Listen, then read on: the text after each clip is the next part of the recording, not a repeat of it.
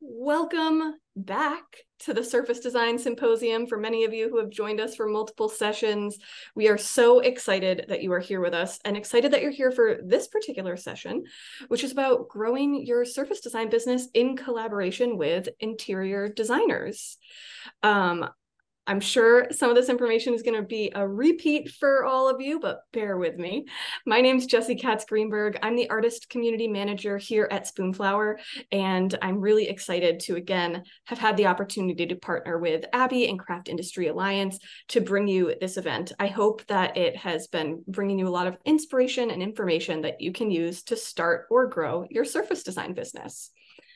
I want to share a little bit about our presenters today, Spoonflower and Craft Industry Alliance. Spoonflower is a print-on-demand platform and manufacturer of wallpaper, fabric, and home decor. Our online global marketplace connects makers, consumers, and interior designers with independent artists all over the world who earn royalties every time their designs are purchased. Any artist can set up shop at spoonflower.com now to start or grow their surface design business. And as I've done in every session, I want you to pop into the chat and let me know if you already have a Spoonflower shop. Let's see how many artists we've got here with us today. And as I mentioned, this symposium is being co-presented by Craft Industry Alliance. Craft Industry Alliance is a community for creative professionals. You can get expert trainings like those you'll see here today, plus become part of a vibrant creative community for advice and support. We have a special coupon code to share with you today for participants in today's session. You can use the code Surface Design 2023. We'll be sure to share that in chat to save 20% on your membership through October 13th at craftindustryalliance.org. If we have any Craft Industry Alliance members here, please let us know in chat as well. We'd love to welcome you. All right, let's get some simple housekeeping things out of the way before we begin. I've got our friends Catherine and Emily from the Spoonflower team helping to moderate behind the scenes today. So say hi to Catherine in chat, and we have Emily in the Q&A. They'll be helping to address any of your questions. They're gonna kind of field some questions in the chat, share some links so you can learn more about our panelists. And also, I'm going to be taking some questions from Q&A live with our panelists. So we do have some questions prepared, but we really look forward to taking your questions as well. As you can see, there's a lot of people here and the chat is moving fast. So if you do have questions for our panelists, make sure you drop those in the Q&A tool specifically. That will be the best place for me to notice them while I'm moderating so I can make sure we answer as many of them as possible in this hour, which I'm sure is going to go by so quickly. All right, so before we dive into the topic of growing your surface design business with interior designers, I want to get to know our panelists a little bit better. So we're going to start with some introductions. So Kim, why don't you kick us off? Tell us a little bit about yourself. Yes. Hi, I'm Kim Armstrong. I own Kim Armstrong Interior Design. I'm a interior design firm based in Dallas, Texas. And I went to school for interior design, but it's not what I always knew what I wanted to do. I was in kinesiology for a bit. And I literally thought I was going to flunk college with 3 days in anatomy. So I looked through the syllabus and I said, what is it that I think I could just pass college? And I landed on the interior design program and it's stuck. And I'm over 20 years into my own business. And so that's how I came here. And I am a self-professed textile snob. So I love great textiles. And then I started collaborating with Spoonflower. And I fell in love with what you could do working with individual artists. In the background is an entire Spoonflower room behind me, except for the solid white and the blue. But all those other prints are Spoonflower. And I just love it. So thank you so much for having me. Yeah, thank you for being here. Ebony, let's hear from you next. Tell us a little bit about yourself. Okay, hello everyone. My name is Ebony Staten. I am the principal designer and owner of the Vogue Room here in Charlotte, North Carolina. And the Vogue Room is a small boutique interior design studio here where we specialize in residential spaces. And aside from that, I have a nonprofit in which that's called the Vogue Room Foundation. And essentially, we provide minority first generation college students with their transition into their university living, and that consists of a dorm room makeover. And so the picture behind me, we collaborated with Spoonflower this summer, decorating 3 dorm rooms, and absolutely love it. So, and great to work with. So Awesome. Welcome, Ebony. And Shelly, introduce yourself. Okay. My name is Shelly Turner. Some of you know me as Shelly Turner Designs on Spoonflower, formerly Cooper and Craft, which was actually named after one of my little fluffies, Cooper. My background is in interior and architectural design. I have a bit of a more heavy background in the architecture side than the interior design side, even though that's my degree. During COVID, because I have some underlying health condition issues, I was a little afraid to be out as much, which I'm sure some of you can understand as well. And so I decided, because the construction industry had really just gone up in smoke during that time, the stress was not good for me. So I decided to pick back up with my background as well in some fine art and design, and hadn't picked up a brush or pen in quite a while, but with my husband's encouragement did that. And now Spoonflower is actually my 100% full-time gig, and I absolutely love it. And working with interior designers is 100% in my wheelhouse, and it's one of my favorite things to do, working with architects and interior designers. Awesome. Well, welcome everyone. We are so lucky to have the 3 of you here with your varied experiences, and I'm really excited to dive into today's topic. So we are sharing a lot of resources in chat today, which I'm sure you're seeing all those links. We are going to share all of these resources with the replay. So if you miss any portion of the session live today, or you miss opening up one of those links, don't worry, we're going to get all of that to you next week. All right. So let's start diving in. Oh, and if you have any questions for Shelly, Ebony, or Kim throughout this, please go ahead and drop them in Q&A, and I'll make sure to surface them mixed in with some of our planned questions. All right. So let's get started. Interior designers really are a huge market for surface pattern design. So let's start by explaining how maybe you've worked with interior designers, or if you're an interior designer, how you've worked with a surface design artist, and what those projects have entailed. So Shelly, do you want to take this from the artist perspective? Sure. And I can actually take you through a tiny bit of when I was still running my own design studio here in North Carolina. I had come from a background in commercial design and then switched to residential when I ran my own studio. And so the fun of that was, of course, more interesting spaces where everybody's personality flows in, of course, as your clients. And so wallpaper was an awesome thing to add into projects, especially in powder rooms or foyers or spaces that the clients really kind of wanted a statement or a little pop. The other great thing is that wallpaper actually protects your walls. So if you have some high traffic areas in your home or your office or any other spaces, wallpaper is actually a fantastic implementation. So I started out by offering to my design clients that I could help them design a custom wallpaper for their project. And that was really fun. Of course, a lot of my clients came from the equestrian world. I'm also a horseback rider. And so it just was this awesome symbiotic relationship between myself and my clients. So I've got some like horsey themed wallpapers in homes around the area and restaurants and other things like that. The other great thing was that scalability of the print per project was a very important nuance as well.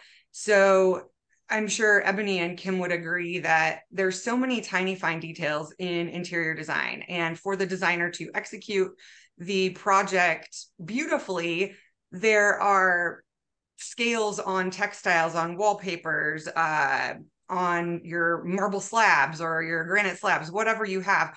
And all of that comes together cohesively in order to create this beautiful art piece, basically, which is your interior.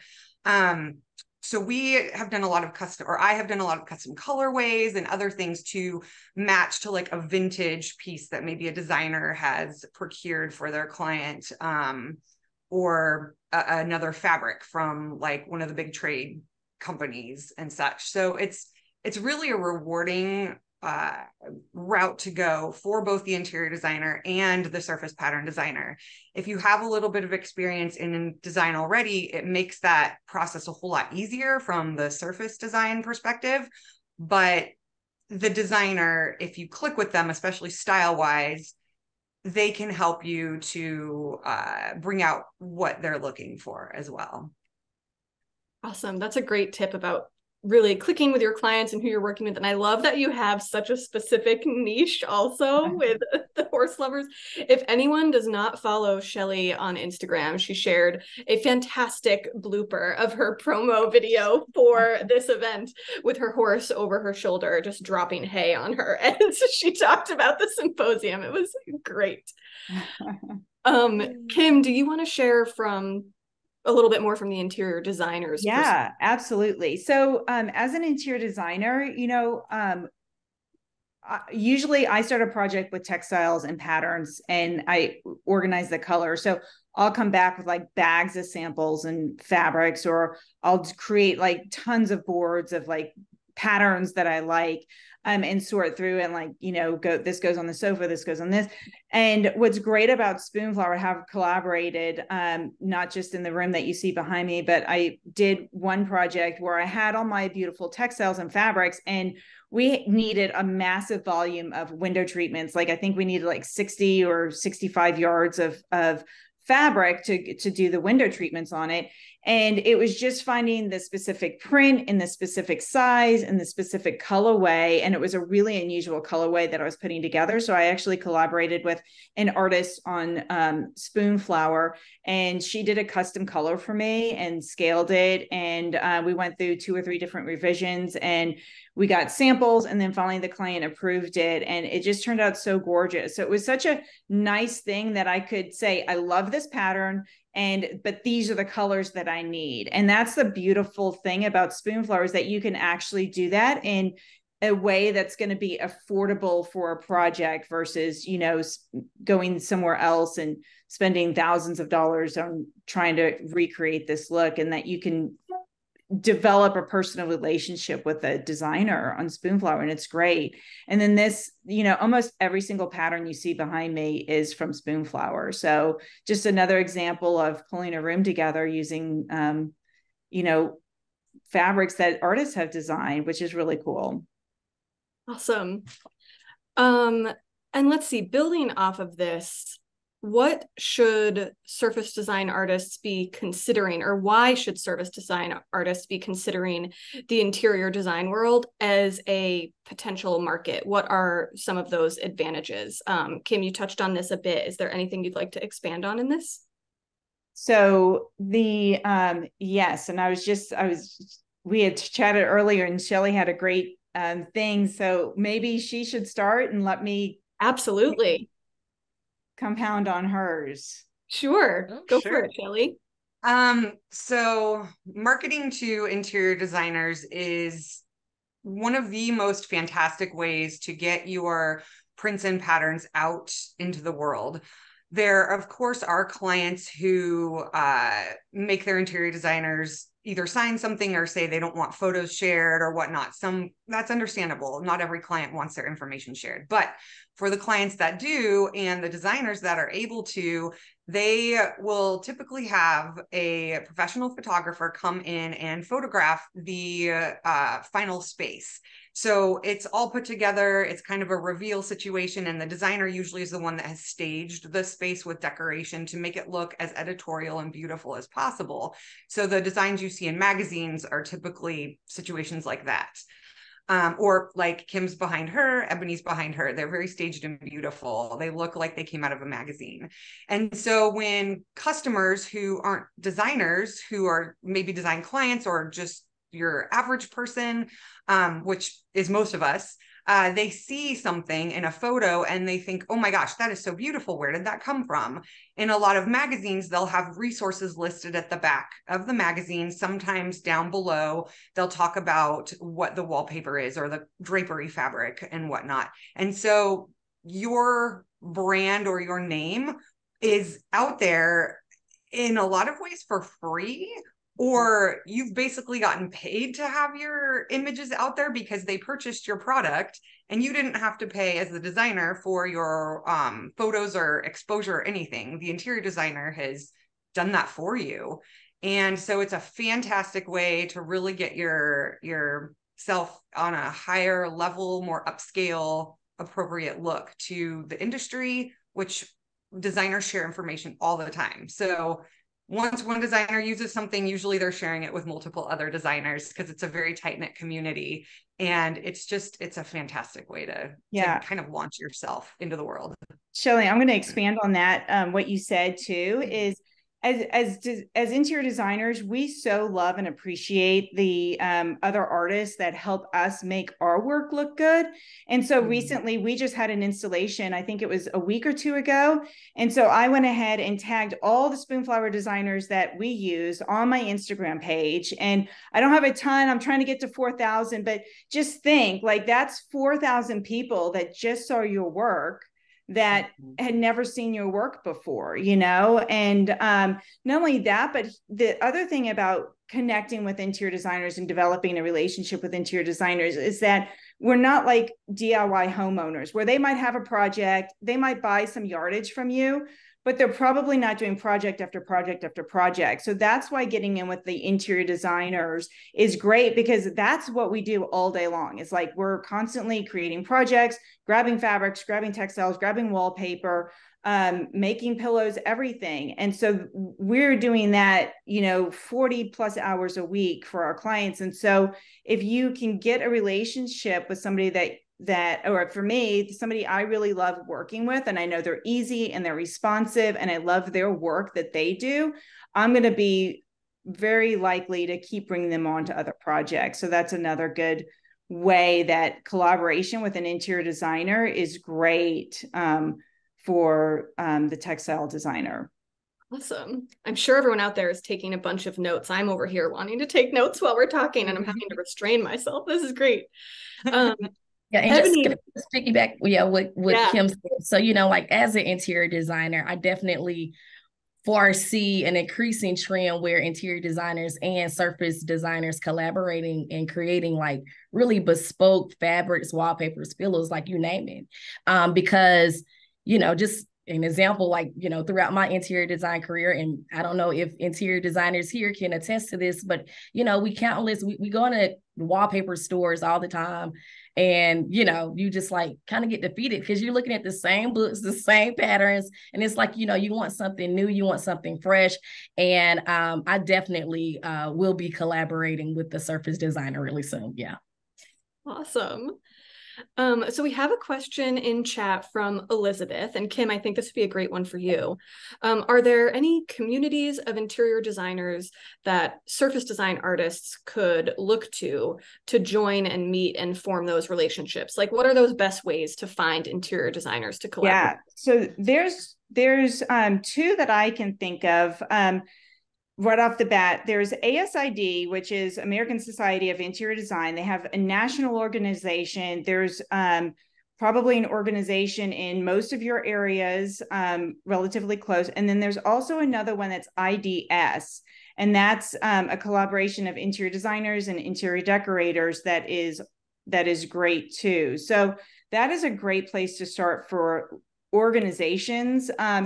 If you wanted to just start locally, that might be a good way for you to kind of research local designers that maybe you offer, hey, let me bring you lunch. Let me bring you a sampling of my things. We're super busy, but we always love a free meal.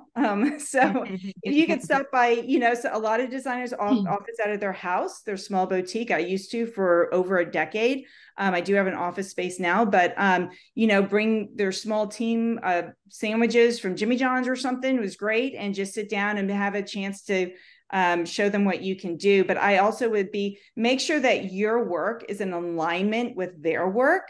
So if you're super like neutral and tribal and you have that aesthetic, like you probably wouldn't approach somebody whose website looks maybe like what my room looks like behind me, right? So make sure that your design aesthetic is in alignment with the person that you want to approach, because that's how you really create like genuine relationships. And also there is IIDA, which I saw somebody had mentioned in the comments as well. So for our international friends out there, IIDA is a fantastic resource because that's the International Interior Design Association. And with ASID, IDS, IIDA, most of these organizations have local chapters. And so you can really get a good foothold into the industry as a surface pattern designer by either joining them as in like an associate or like in alliance with, essentially. So ASID is a good example of that, and IDS as well. You can basically be an industry partner, and it does cost a little bit of money, but then you are part of a directory that is showcased immediately to interior designers within that area, or like IIDA, you reach people from all over the world. Yeah. Awesome. So I see a great question from Rachel in the Q&A. As interior designers, do you primarily find artists for your projects via Spoonflower, or are there other platforms and ways you like to connect with artists as well? And this kind of comes back to something else we wanted to talk about, which is how do you recommend maybe participating in industry trade shows like High Point, where you're likely to meet interior designers and artists? So Ebony, do you want to start with this one? Yeah, so I would highly recommend surface designers to go to High Point Furniture Market or any other trade shows. I'm in North Carolina, like an hour away from High Point, so I'm a habitual attendee. Been to over 12, so I've been going since 2016, and every time I go, it's a different experience and different added value to my overall interior career. And so I definitely recommend, just because off the exposure alone, you know, the markets and the trade shows, you come in contact with thousands of interior designers, thousands of, you know, people in the home decor industry, hospitality, and, you know, just a great networking opportunity. But, you know, the primary reason why I go to market and trade shows is because of product visibility.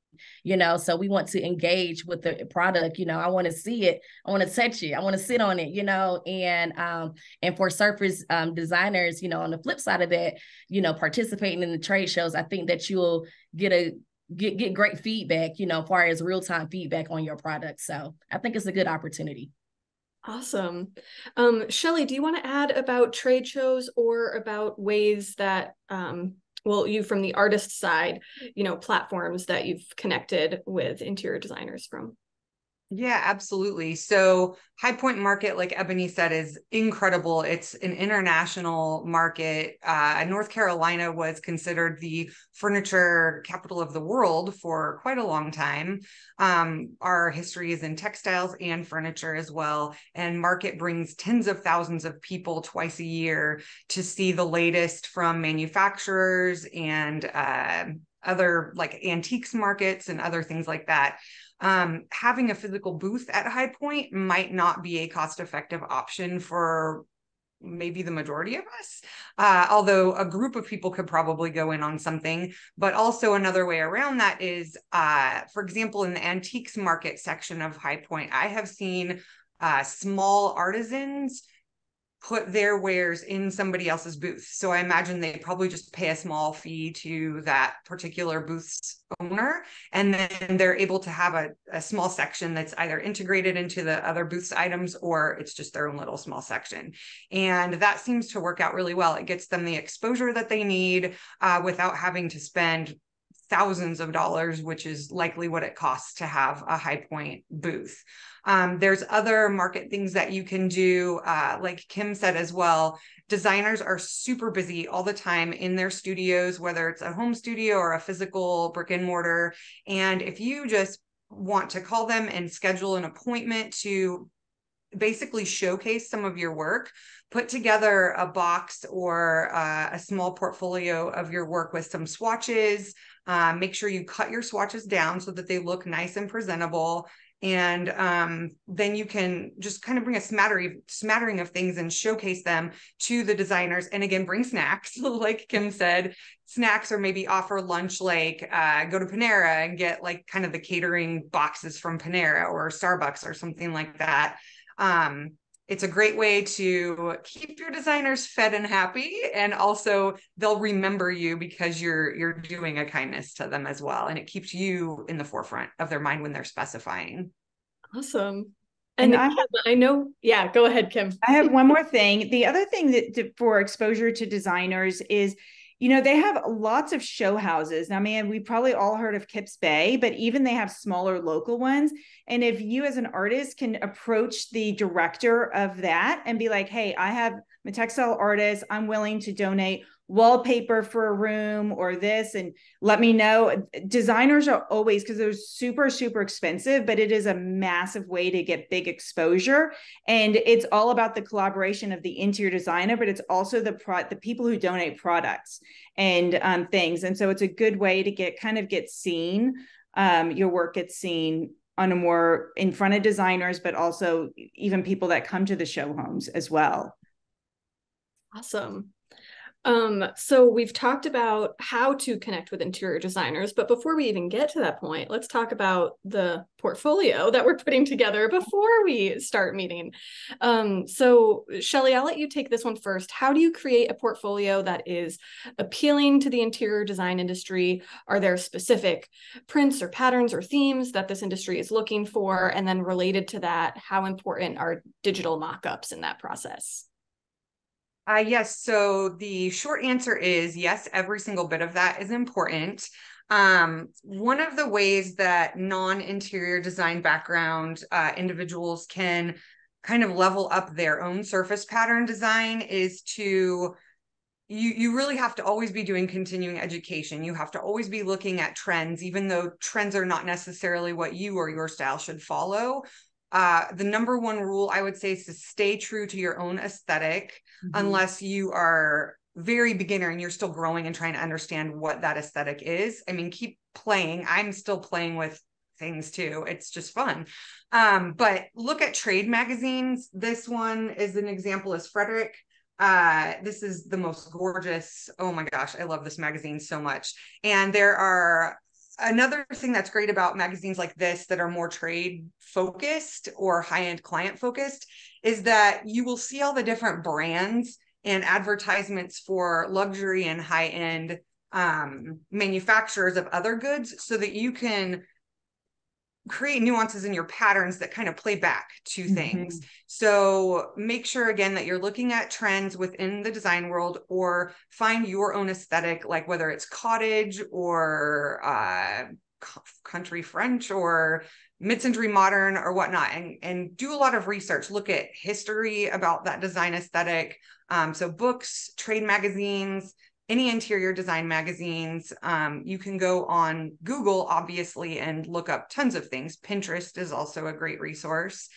And then when you're wanting to present to designers, one of the newer things I'm actually doing in my studio here, because I'll be opening it up to local interior designers to come in and collaborate on custom projects, is when you're shopping online, for example, on Spoonflower, because it's a computer, you can't really see the exact color of what you're looking at. It might look a little bit more pink online, and then you get it and it's more yellow or something like that. So one of the things that I'm slowly infusing into my own website and such is some little tip cards that I will scan or photograph, but I'll also have here for my local design friends as well.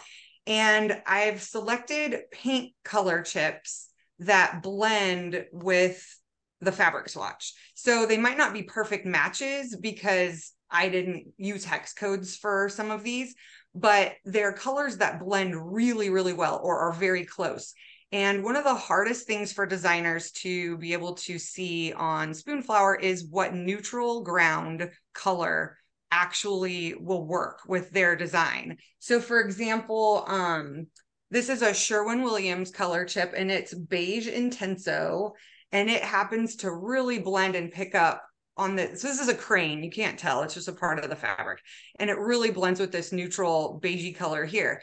The thing that's so helpful about that is interior designers spend so much time selecting, reselecting. It's just time intensive. It takes away money from their project. So if they can go online, and this would be through my personal website, not through Spoonflower, but they can go online and they can look at something like this and they can say, oh, I'm going to order that swatch because I know that this color blends with like the rug and the wood tones that I'm using in this project, for example. So creating, and I just did these at home. I mean, they're just easy to put together. I'll even put a little thing on my website to show people how easy it is to put something like this together. You can get your paint chips for free at Lowe's, Ace, Home Depot, or you can go to Sherwin-Williams or Benjamin Moore. And a lot of times they'll give you a fan deck if you register as a designer, or you can purchase a fan deck. And if you don't know what a fan deck is, it looks like this. So this happens to be a Benjamin Moore fan deck, and it just opens into this great compilation of color here. This is also a fantastic way for surface pattern designers to create their prints as well. So you would pull colors from the paint swatches that you see, and then look up their hex codes online and interject that hex code digitally, or if you're using hand painted or hand drawn, you can always try to match your paint mix to one of the paint colors and then scan it in. I love this. I love all the visuals that are going along with your tips. It makes Very it so visual. I love it. Ebony, I'm wondering if you want to share also from your perspective as an interior designer, what would you be looking for in a portfolio from a surface design artist? Are there specific prints and patterns, mock-ups, things like that? Yeah. So, I mean, so like currently, so my clients, it's kind of like, I kind of do the work for them and then present it like options for them. But right now they're drawn to a lot of like black and white. It's on trend. But like really oversized, like brush strokes and hand-drawn patterns and fabrics and wallpapers, especially, and also rugs. And so, like when mixing patterns, I feel as if sometimes, sometimes my clients, they can't see the overall vision of everything. And so definitely putting it in a rendering would definitely help them see the overall vision of the room and also like the patterns and things like that. But, collaborating with the surface designer, like to Shelly's point, I think the mock-ups is definitely needed so we can definitely see the overall vision. And also when it comes to presentation to your client, you want them to, see it as well. So yeah. Awesome. Here's a little example of a mock-up that I recently did to showcase one of my newer, it's hard to see on here, my newer collections. And if you have some Photoshop skills, these are pretty easy to do. And it uses images from both Spoonflower's mock-ups as well as a little bit of my own, because I don't want to have to reinvent the wheel. I want it to be easy. And you can just kind of make a compilation which showcases how your fabric prints or wallpaper prints could be utilized in a space. And that also gives the designers a really great reference point, because as they're scrolling through social media or they're checking out your webpage, they see that full image and they're like, oh, wow, I really love that. That really captures my aesthetic. I want to know more about what that is. Right. Awesome. And Kim, was there anything you wanted to add to that as well from your point of view? So I think it's great. So if you are wanting to collaborate with interior designers, because that's what this whole panel is about, think about how interior designers are going to use textiles in the room, right? So, and I'll give you a little bit of insight. So I usually start with my power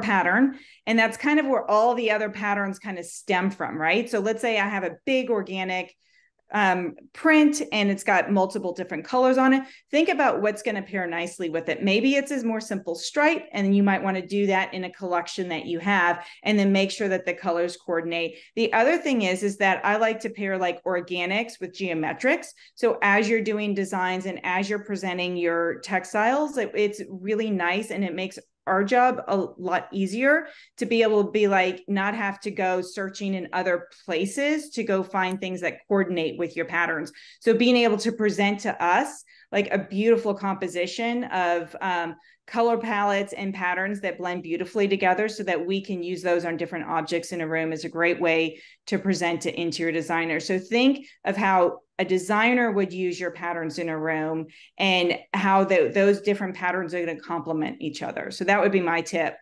on presenting to an interior designer. Yeah, that's a Kim great. and Ebony, I have a question for both of you. In terms of a flat lay, would that, so if somebody as a surface pattern designer doesn't have the skill set yet to use Photoshop to like create that vignette, Flat lays. do you like looking at flat lays? Yes. Okay. And flat lays are great for Instagram. And I don't do flat lays because I just don't do pretty flat lays, but pretty flat lays get tons of traction and they're so pretty. And I look at flat lays all the time on other designers' Instagram, and I'm like, ooh, who'd they use? And I like scroll in to see what textile was used for their flat lays. Yeah. And somebody is asking, oh, I'm sorry, Ebony, please go ahead. No. I'm in agreement. What's a flat lay? Yeah. So yeah, they're asking what a flat lay is. Go ahead, Kim.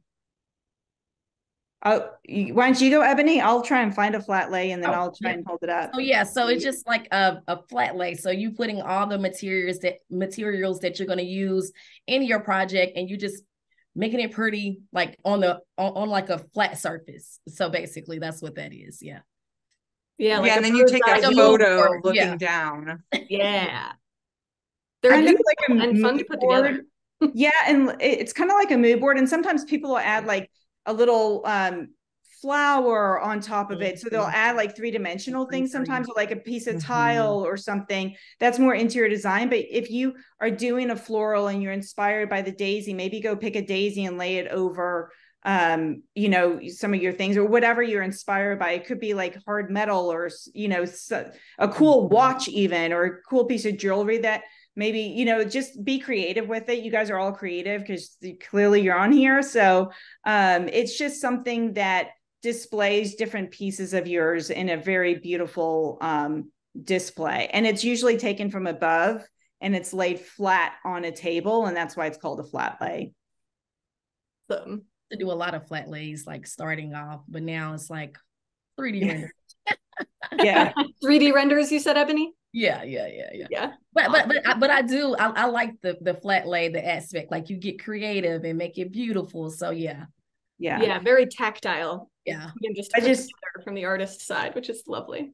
I just saw how many patterns do you think? I would say probably at least 4 to 6 probably or more, but I think that maybe you could do a minimum, but no less than 3 for sure. But if it's a 3, then you're probably going to need other elements on that flat lay to make it interesting. So I think, what they say, pair it in 3. So maybe 6, shoot for 6 if you can. I don't know, Shelly, is that unrealistic? I guess it depends on how large your flat lay surface is. Yeah. But yeah, I mean, if you want to put, I know in the surface pattern world, I recently learned that they call them hero prints, which is like your main beautiful, more bold statement print. And then so maybe you lay that with some of the coordinates. Another thing that interior designers find very important for their use is that any pattern that they pick of yours, they will want to know if you have coordinates. Because they might need to do trim on something. So maybe they put like the Danica Herrick pattern that's in Kim's image behind her on the wallpaper. Maybe they want to do that above a chair rail, and then below they want a different wallpaper, but they don't want it to not coordinate. So, and she probably wants it to still come from Danica Herrick. So Danica would pick another coordinate. Maybe it's a stripe or a solid with a subtle texture or something. So just know when you're thinking about creating some collections, which is super important for marketing to interior designers, you almost have to do collections because they're going to want back and forth prints that work with each other. Great. And so we're talking, about selecting designs for a flat lay, or as an interior designer, looking at an artist's flat lay and selecting from that, or selecting from a portfolio. But of course, you also may find artists on platforms like Spoonflower and be kind of weeding through all of those designs and selecting from that. And Ebony, as you mentioned, you recently did a project with Spoonflower, utilizing Spoonflower for Vogue Room Foundation. And I'm wondering if you can talk about how you chose those designs from the platform. Oh, man. I went through like 200 pages. You're thorough. Seriously, like, I mean, literally, I was shopping for wallpaper, bedding. And so I went through the whole Rolodex. So, that's like 200 pages. And I mean, from that, as I saw things that captured my eye that I thought that would be great for the dorm students, the college students, I just kind of compiled a folder of those items. And then from that folder, that's what I presented them with. And, and they loved it. And so like this one right here is like the salmon graffiti wallpaper. And quick story with that, and Catherine is on here. So it's like 2 days before the student moves in, and we have this pattern in peel and stick wallpaper because put it on the cinder block walls, we're good to go. But the university say, hey, you can't have anything on your wall. You can't have wallpaper. You can't have fairy lights. You can't have anything. And so, Catherine, we come up with a plan that, okay, let's just like, we can get the pattern in fabric. So we're just going to do fabric. Now, mind you, I never put fabric on a wall, but literally that's fabric on the wall in that picture back there. And so, but yeah, like I love Spoonflower, tons and tons of patterns and prints that you can choose from. Even the headboard, that's literally, we purchased the headboard, but wrapped it in the fabric of that headboard and the Spoonflower. But yeah, I love it. And so, like with this collaboration with surface designers, hopefully next year I can work with someone specifically on a dorm room project. So yeah, Shelly. I got that. This panel is creating a lot of opportunity between Shelly, Ebony, and Kim, and I am loving it. And for everyone watching and listening and participating in chat, when Ebony's talking about Catherine, it is Catherine who is sharing links in chat. So shout out to Catherine for some quick thinking with Ebony on that project to make it come together. Yes. Yeah. There was a question that kept popping up that I had seen. Folks were wanting to know the cost between a surface pattern designer and interior designer when they're working on a collaboration. And there is really no straightforward, quick answer to that.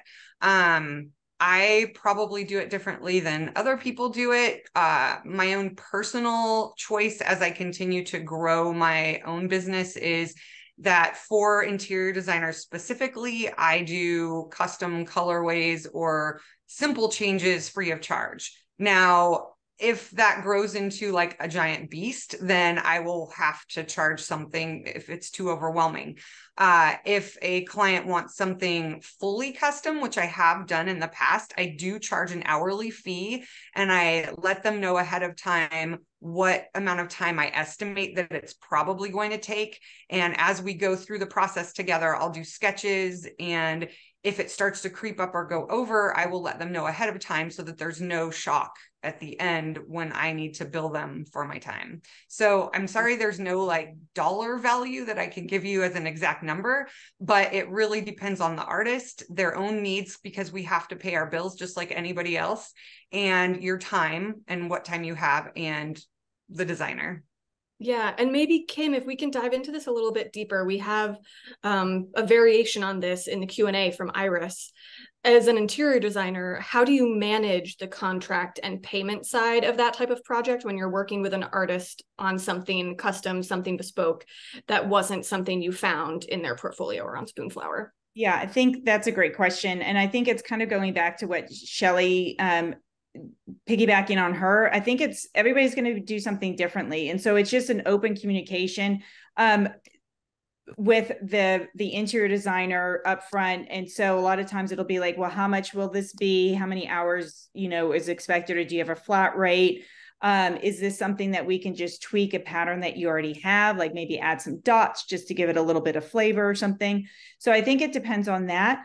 The other thing that interior designers also deal with is we deal with project budgets. And so that's the other thing too is that we can go to the client and we can say, we're looking to design this custom piece for you, and it's going to be in this range. Are you okay with it? And so if we can get approval, then we can move forward working with the surface designer on creating a custom piece. So that's kind of how the process works on our end. We always need to make sure we're within budget, so we get paid too. So it's just kind of that chain reaction. But having clear communication, making sure you're charging what you're worth, you know, and so that would be my answer for that. Yeah, that's great. You just automatically addressed another question we had, which was great, from Diana, about like the importance of setting clear expectations up front for something like that. And I think that's great. Yeah. Oh, I didn't know if I had heard someone popping back in to jump in. Let's see. We have a lot of really fantastic questions in the Q&A. So I'm going to try to get to some of these in our last 10 or so minutes. Let's see. Ebony, you talked a little bit about how you chose the designs for Vogue Room Foundation, and you chose about, you know, black and white being popular for you. We have specifically, Regina was curious, what other types of designs and colors are you tending to look for right now when you're selecting designs from surface design artists? Really don't have like a color. It just like whatever stands out to me, you know. It's really no color in mind, just like what I like, you know. Just kind of depends on the day. Seriously.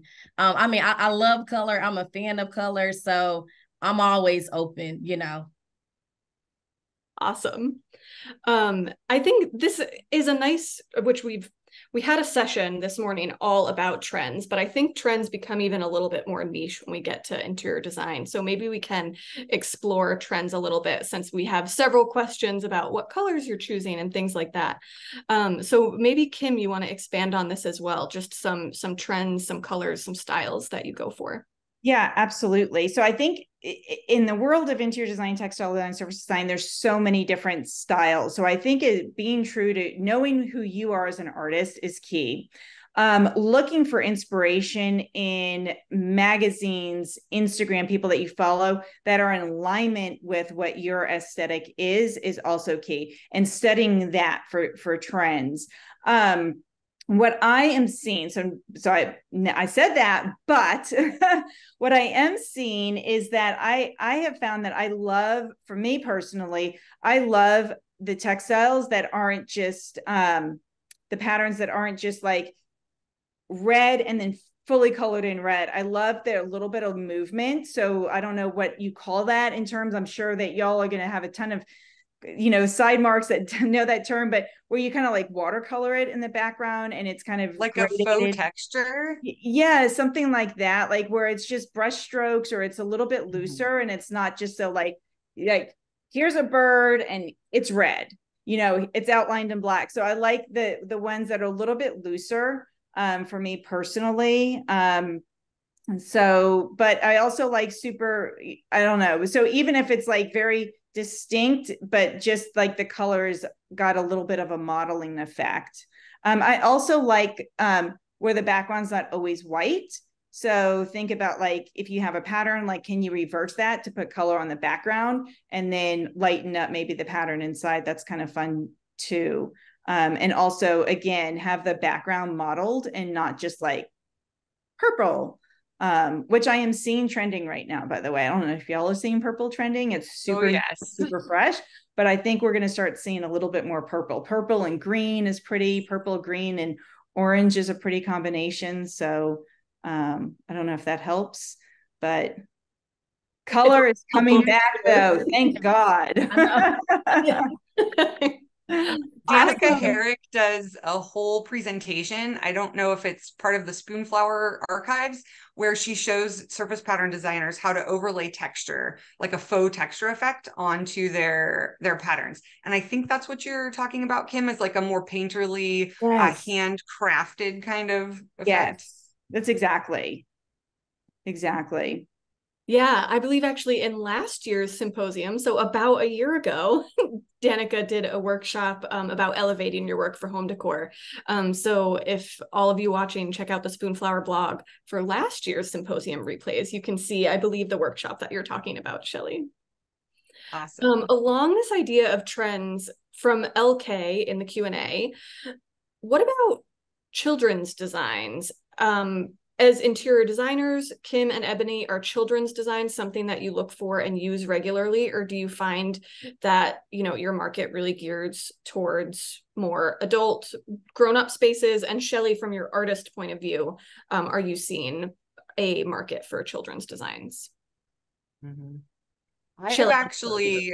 I actually have quite a few interior designers purchase more kid-centric prints from my shop, like my doodle dogs, and I've got some like retro board game kind of themed prints that people are really liking. And I think for me, it's not necessarily kids, but it's nurseries. Especially expectant mothers want their nurseries to be beautiful spaces, and a lot of them will share their photos on social media as well. So I actually have a lot of finished photos of some of my prints in wallpapers in nursery spaces. So maybe thinking about that versus like elementary school age kids, but I'm sure either way is fine. Awesome. And I'll just be honest, I don't get a lot of clients that spend a ton of money on kid spaces as much. But I do know that when looking for kid friendly, you know, inspired kind of designs, that they're not as readily available. So I feel like the market is smaller. I mean, the saturation of the market is smaller in that niche. And so I think that there's definitely room to expand if you're interested in that as a surface designer. But I get more people wanting to invest their resources, finances into more public rooms or more adult rooms. Yeah. And Ebony, you obviously work you know, in dorm room design for that project. So, which, I mean, these rooms that, like, I want to live in that room behind you. So it's definitely not a kid space. It's a very stylish young adult space. But I'm curious if children's design comes into play in your work at all. So not really. I feel like now, I mean, I've been to 5 baby showers this year. So I see it in the future, but as of right now, no. Yeah. Yeah. Yeah. I feel There are some design studios out there that are 100% solely for kids spaces. So if you Google search for kids room or kids space interior designers, they do exist. They are full-blown studios, and maybe that's your resource that you want to send swatches and little goodies to in a box or something to help get them on board to your designs. Awesome. I'm seeing a lot of questions in the QA around scale guidelines for home decor, a lot of questions around recommended scale for wallpaper. So Shelley, I'm wondering if you can take this first from the artist perspective. When you're thinking about designing for wallpaper, what kind of scales are you thinking about? Sure. So what I've noticed as a trend on my own Spoonflower shop is that designers they tend to select my larger scale prints, and then sometimes, but not always, will come back and just ask if I can rescale it smaller. So if I don't already have that same listing as a smaller scale, I'll just create one for them, send them the link, and then they'll purchase it.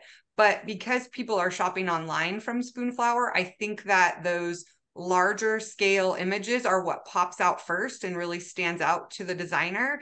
And so they see that as a statement piece, and then they'll purchase the swatch based on that. So I always try to make sure that my artwork has an appropriate DPI for scalability.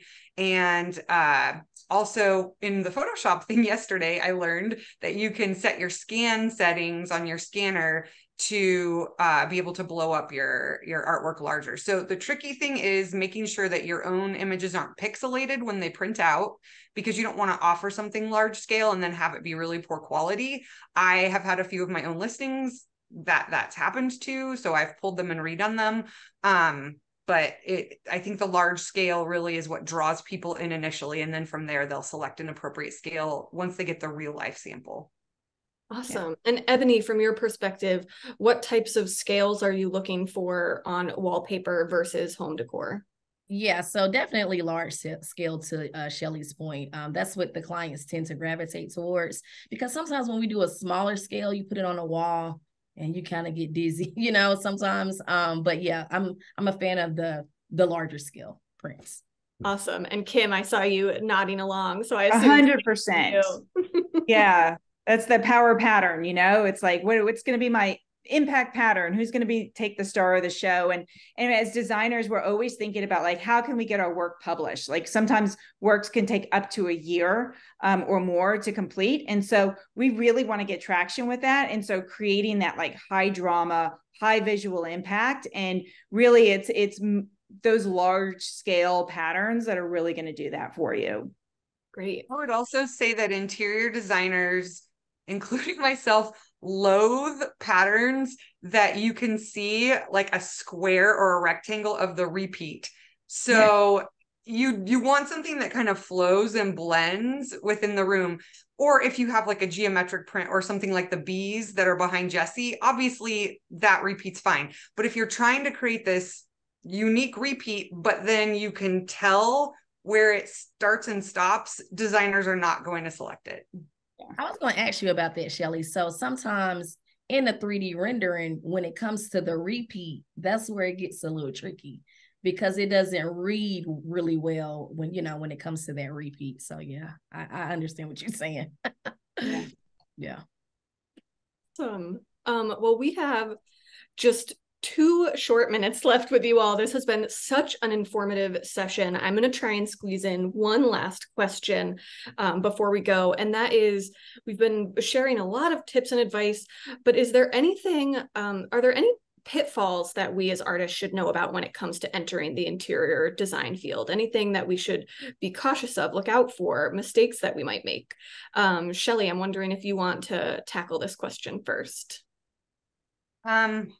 Honestly, I am of the mindset that jump in with both feet and just learn as you go, because you're never going to be able to fully mitigate all of the problems that are going to happen in the future by trying to address them beforehand, because something will always happen that you didn't expect.